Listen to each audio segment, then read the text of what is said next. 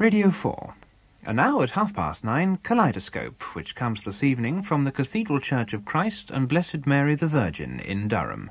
It's presented by Alec Clifton Taylor. This reverend aged abbey is girded almost round with the renowned river of Wear, in which, as in a glass of crystal, she might once have beheld the beauty, but now only the ruin of her walls. To this sumptuous church came the last and great translation of St. Cuthbert.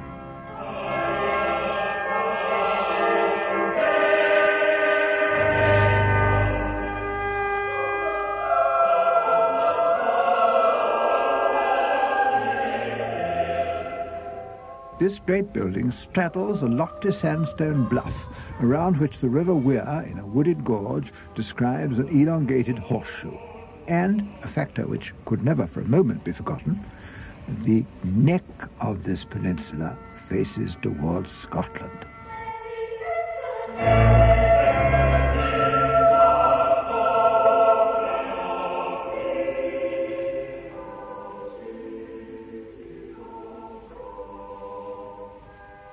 In Dr. Johnson, it evoked sensations, as he put it, of rocky solidity and indeterminate duration. And in many of us it must surely do the same.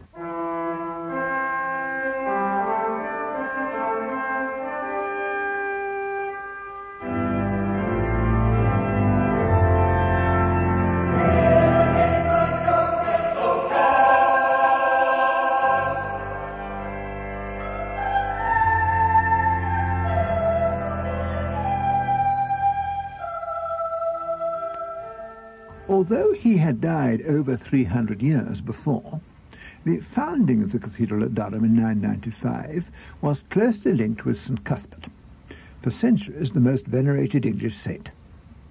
St. Cuthbert himself was a very remarkable man, and from the very beginning, Cuthbert seemed to have made an impression on his contemporaries. Rosemary Cramp from the Department of Archaeology of the University of Durham. Unlike some more cloistered monks, he seems very early on to have established himself as a figure in the whole of the Northumbrian hill country around, because he walked into places, as Bede said, where other people wouldn't normally go, wild places in the hills where wild people lived. And so he has a sort of almost Wesleyan streak in the way that he went up into the dales and the hills and took Christianity. He always lived very austerely. He has many stories told that impressed his contemporaries, the ones we all know of him standing up to his waist in the sea and praying in the night, and then in the morning how the monk who spied on him saw him come out of the water and the sea otters come to dry his feet with their fur. He was somebody who Bede describes as a rather appealing character, very much attuned to the natural world in which he lived. And do you remember that bit where he says that in the night when he couldn't sleep, this is Bede telling the story in his Life of St. Cuthbert, that he would get up and walk round the island of Lindisfarne looking at the things on the island. And so it's perhaps not unreasonable today that we call eider ducks, Cuthbert's ducks, and the little fossils that one finds on Holy Island, St. Cuthbert's beads. He always seems to have had this prophetic gift. And it is recorded in Bede, and so contemporaneously, that he said that he would rather leave the island and have his body taken away from the island than that wicked or schismatic people, as it was then put, should occupy it. And this was what the monks remembered when there were the Viking invasions in the mid-9th century, in the 870s. And so they made this extraordinary decision to take his body, which had been found 11 years after he had been buried to be incorrupt. You remember that he died in 687 and then was lifted up again in 698 and put into a wooden coffin, which you can now see in the cathedral. A very remarkable relic it is. And they decided to take that and some of their other treasures, the head of St. Oswald, bones of some other saints, books, and a cross, and move. But his body went with them, really like a talisman, really as though he was still alive, still leading them. And all through the journey, his wishes and where he wanted to be were the overriding factor.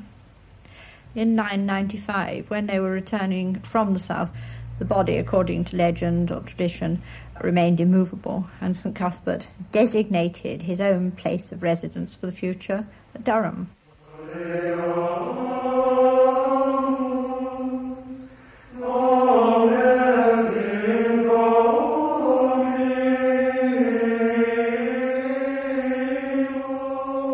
The present cathedral was begun in 1093 and was substantially complete and wholly vaulted within 40 years, which was really remarkably quick considering the scale of the undertaking. Since this was also a great Benedictine abbey, extensive monastic buildings were also required, and these buildings, adapted to other uses, have survived better here than in any other English cathedral except perhaps Chester.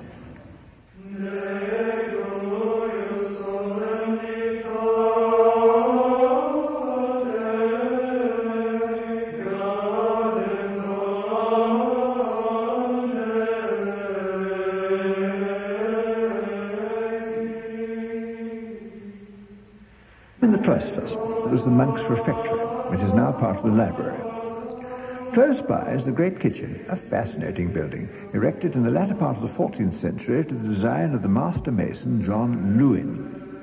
This is octagonal and designed like a great stone tent, with 6 huge fireplaces and a most ingenious vault of intersecting ribs rising to what was once no doubt a central louver, such as still survives at Glastonbury. Still the Dean's kitchen until 1940, this building now houses the muniments. And marvellous to relate, the building accounts for the first 18 months, recorded on both sides of a 16-foot roll of thin sheepskin parchment, survive. Martin Snape, the cathedral archivist. It's the earliest fabric account that we have for any building in connection with the cathedral, and the kitchen took 8 years to build, from 1366 to 1374. The only surviving account of expenditure on the wages of the masons and workmen is this one, which covers the period from Martinmas, that's the 11th of November, 1366, for 18 months. And week by week, the names of the masons who worked on the building are given, and the amounts which they received, so that, for instance, in the week that I'm looking at now, John of Ripon received 18 pence, old pence, of course, whereas in the very next week he received 2 shillings and 6pence, so that the first week must have been a short one. The number of masons involved ranged from 15 to 20, and 4 times a year we are given the name of the master mason, John Lewin, who is quite a well-known medieval architect, who would be not only clerk of works, as it were, as we would understand it today, but also the architect responsible for the design. He received 66 shillings and 8pence per quarter, and at Christmas an allowance to buy himself a fur-lined robe.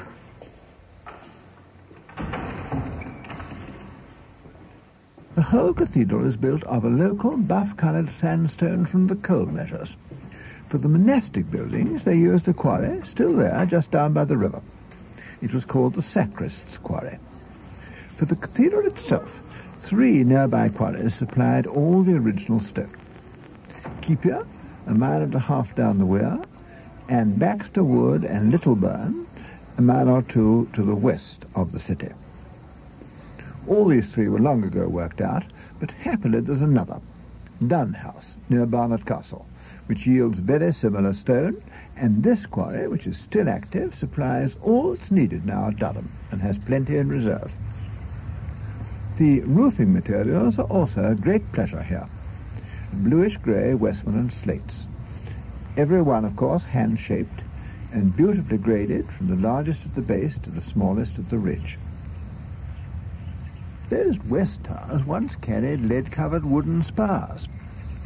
I don't at all regret the disappearance of them. You see the arcading, which covers the whole of the upper surface? Nicely varied in treatment, isn't it? 4 different sizes of arches and arcades. Some round, some pointed, some blind, some pierced. How about the central tower? As a design, it isn't quite so successful, because the top stage, which ought to be the tallest, is short. It looks, in fact, like an afterthought, which is exactly what it was. Just below the upper windows, you can see battlements, which were obviously designed to crown the tower designed in 1465. But it was then realized, quite rightly, that this tower ought to rise higher in relation to the other two. How odd, though, that those battlements weren't removed and used again at the top. It's this tower which houses the peal of 8 bells. The bell major is Malcolm Johnson. The bells of Durham are like the majority of rings of bells in other cathedrals, in that they are hung for the English style of bell ringing, which requires the bell to be swung through a full circle. When our bells are left during the week between services and after practice, they're left with their mouth downwards. However, when we start to ring them for practice or for service, we have to ring them to a point where they're the opposite way up with their mouths upwards. And then when we come to ring them in full peal, that is all together, we ring them from that mouth upwards position around in a full circle, and because they go around in a full circle, we get the full-throated sound of the bell coming out.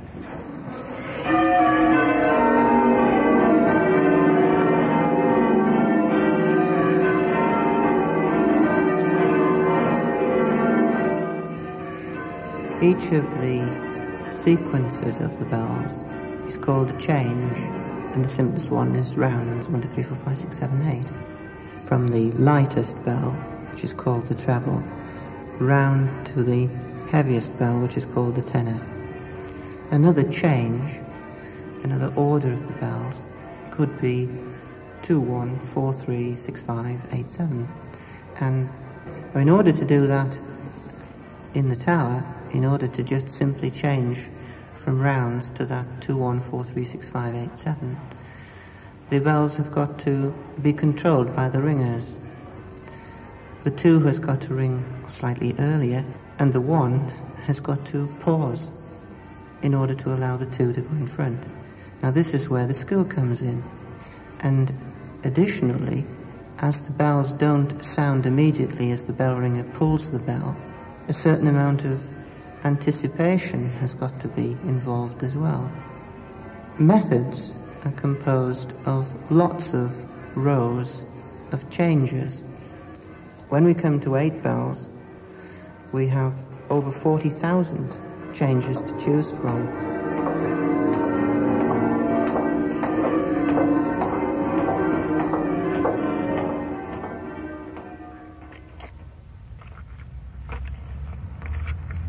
I'm standing at the moment on the lovely large velvet lawn of Palace Green.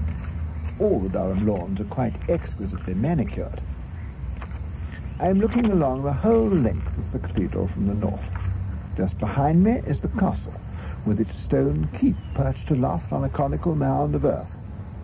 It's a large agglomeration of many different dates, but begun very soon after the conquest. This is now part of the university, but it was for centuries the official residence of the Prince Bishops, many of whom embellished it. It was also an arsenal, a storehouse for large supplies of both food and of armour, and strongly fortified. There weren't many powerful landowning families in the far north, but there were a few, such as the Nevilles of Raby. In the city of Durham itself, though, the top man was unquestionably the bishop. The bishops of Durham were accorded the courtesy title of Prince. And if you look at the coat of arms of the See of Durham, you'll find that the mitre resting on top of the shield preserves to this day a peer's coronet round the base. In the Middle Ages, they could muster troops and commandeer ships. They could levy taxes to defray the cost of this. They could mint their own money, appoint judges, administer mines and forests, distribute land. In fact, within the Palatinate, as it was called, their rule was absolute. They became very rich, and some of them wielded really tremendous authority.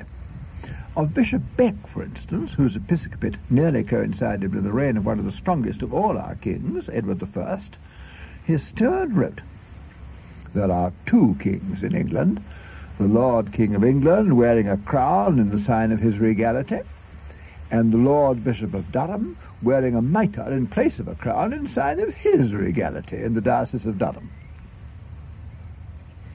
He was, like all the prince-bishops, the commander-in-chief of the Palatinate forces, and in 1296 he rode into battle against the Scots under John Balliol with the king's forces, clad in a purple cloak with armour inlaid with gold.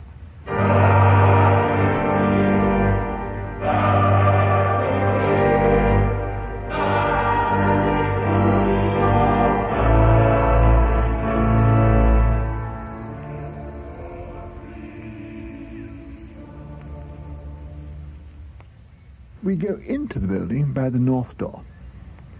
Oh, but where's the knocker? My favourite knocker in the world. The famous bronze sanctuary knocker used for centuries here by fugitives and justice, with the wild face, the alert pricked-up ears, and the flame-like hair. Ah, I see it's gone to London for restoration. The door looks eerily bereft without it, I must say. In my young days, I used to keep a diary. And the other day I found the entry about my first visit to Durham. After describing how thrilled I was by the views of the exterior, I went in. I had expected it to be fine, I wrote, but it's so magnificent that I simply gasped for joy. I don't want to be accused of making any exaggerated claims, so let me just say quite simply that the Cathedral of Durham is the supreme masterpiece of Romanesque architecture in any country. In England, we generally use the term Norman to describe the buildings of the later 11th and most of the 12th centuries, but the generic word is Romanesque, applicable to a style of architecture characterized by round arches, massive walls and piers, and small windows, which flourished all over the western half of Europe for something like 300 years. The piers are 27 feet high and not much less in circumference, which means that there's far more masonry than there should be to support a not particularly wide nor lofty vault. In beauty of proportion, in fact, most of the Gothic cathedrals far surpass Durham. Yet, paradoxically, it is more than anything else on the size of the piers, alternately composite and circular, that the almost overwhelming grandeur of this interior depends. The circular piers have boldly incised patterns. The chevron, the darpa, the spiral, and the vertical flute are splendid enrichment. Nor should it ever be forgotten that Durham was a pioneer building structurally, very much in advance of its time. Move eastwards to the Neville screen, designed almost certainly by Henry Yeaveley, one of the greatest architects of the Gothic age. And you're looking at the finest reredos to be seen in any of the English cathedrals. The material, surprisingly perhaps, is cast stone. It was carved in Normandy, shipped in barrels to Newcastle, and brought overland from there. It's a design composed almost entirely of two elements only: vertical lines and canopies, some crowned by spires.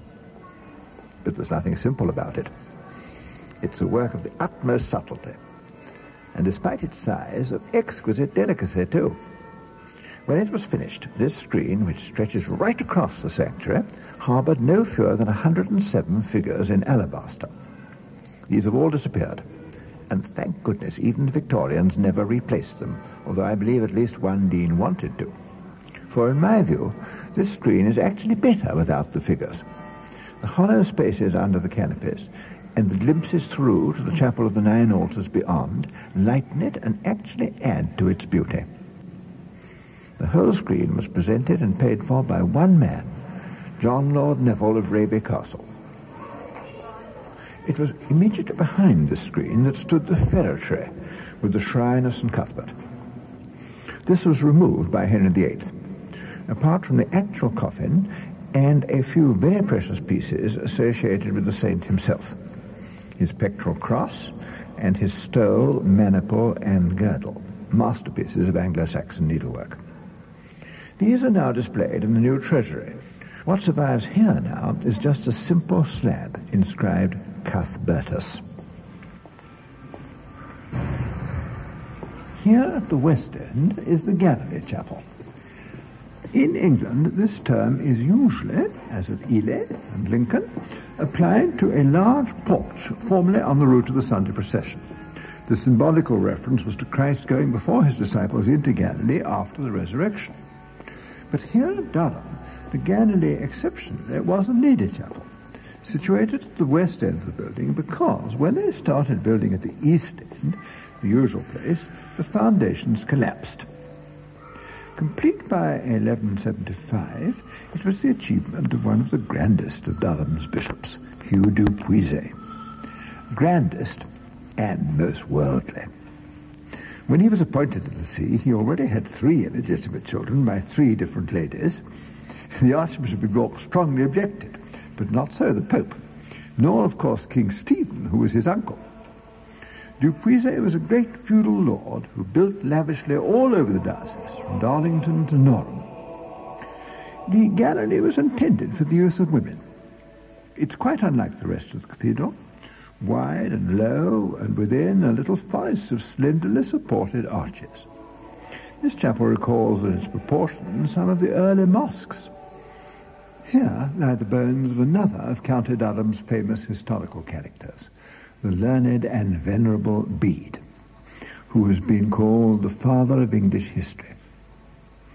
He was 40 years younger than Cuthbert, and died in 735 in the monastery at Jarrow, where most of his life had been spent. But in the 11th century, a monk from Durham managed to appropriate his bones, a coveted relic, and to bring them here. And here, or so it's said, they still are.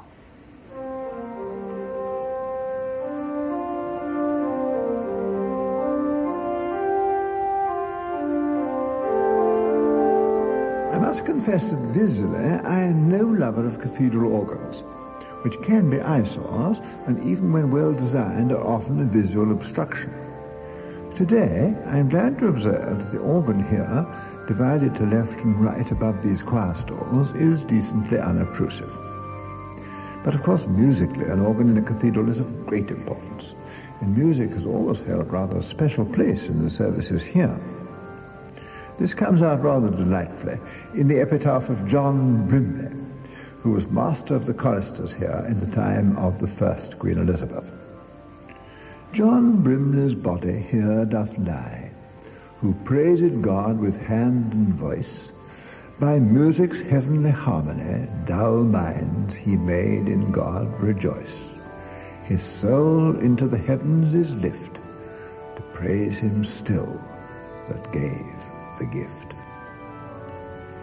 Now, in the time of the second Queen Elizabeth, the master of the choristers and organist is Richard Lloyd.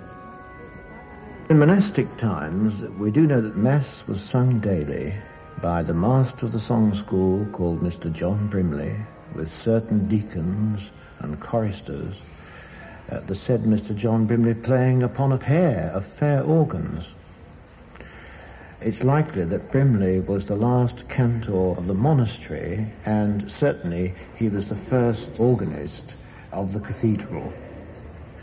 The sound of the organ in the cathedral in 1634 is rather pleasantly described by some soldiers, officers, who did a journey surveying 26 counties and including their impressions of the music. And they said of Durham, "Away then we were called to prayers, where we were wrapped with the sweet sound and richness of a fair organ, which cost £1,000. They also mentioned the orderly, devout and melodious harmony of the choristers.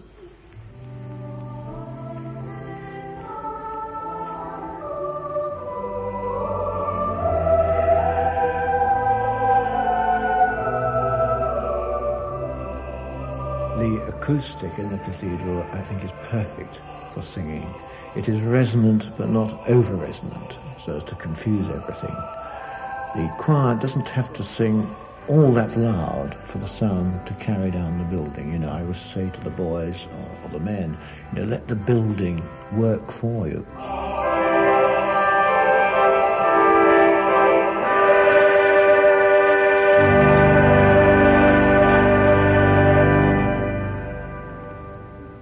Durham is no longer a bulwark against the Scots, for that has long been unnecessary. But here still is the great cathedral of the north, and one of the 4 finest in England. It's fitting that the last words should come from the Dean. I'm pretty certain that the deans and chapters of our great medieval cathedrals are primarily, although modern opinion makes them very reluctant to admit it, the custodians, the caretakers of buildings, noble, powerful, evocative buildings.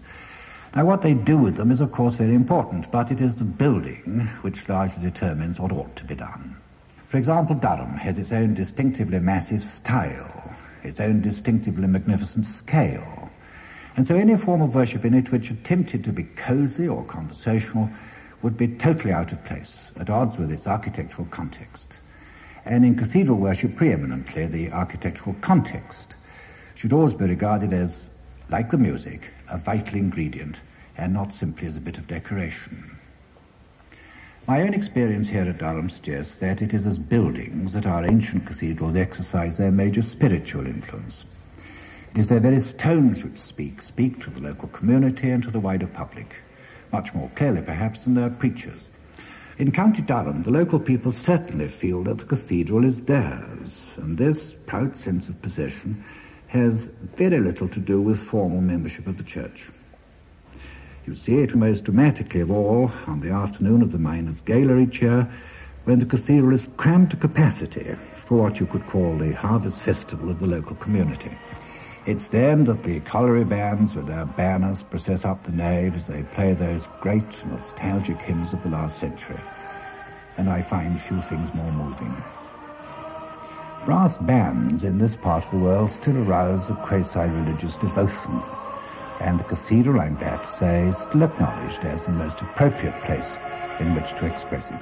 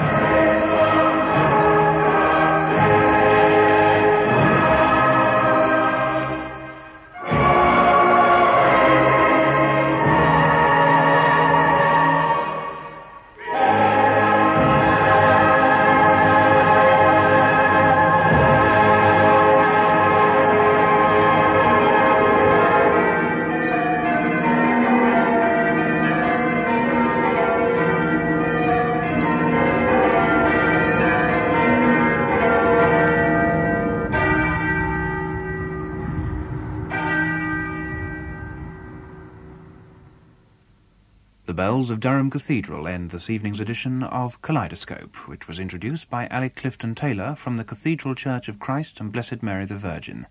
The producer was John Powell.